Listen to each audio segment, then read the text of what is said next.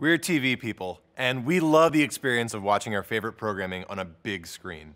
Images pop, action's easier to follow, and the whole experience is so much more cinematic on a big screen.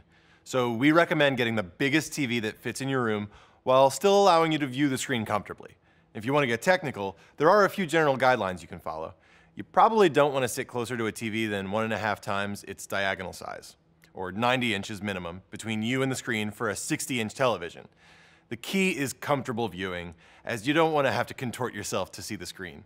So basically, the idea is to maximize the size of the screen while respecting the limitations of your room.